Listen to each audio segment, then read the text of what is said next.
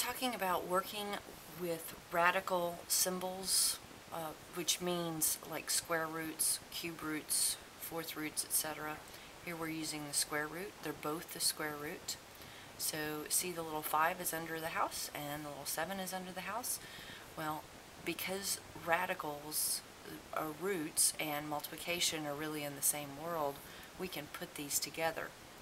So I can make this square root of 5 times 7, or the square root of 35. This is very similar to rednecks who fall in love and they each have a mobile home. What do? They squeeze them together.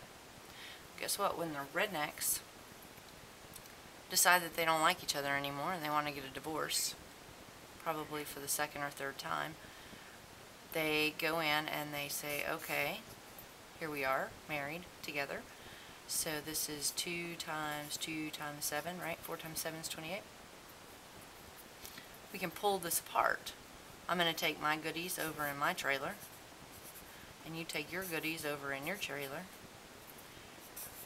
and now we're divorced, or separated, for the umpteenth time.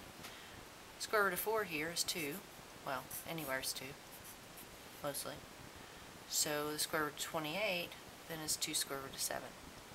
So you can put them together and you can pull them apart.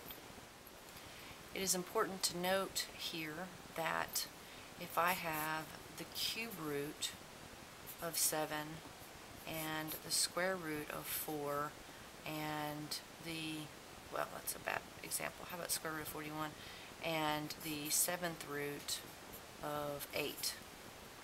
I can do nothing with these. So they're like incompatible mobile homes. They won't go together. So all these little teeny tiny numbers need to be the same. This is the cube root, the square root, and the 7th root. And so this is actually your final answer if you were to be given some crazy problem like that. They have to be the same in order to put them together.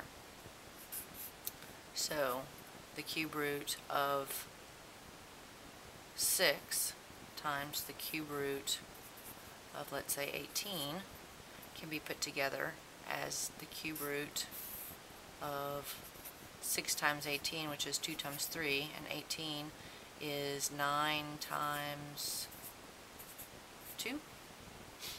This is 18, this is 6. So I can scooch these around and I can do 3 times 3 times 3 and 2 times 2. So this is the cube root of 27.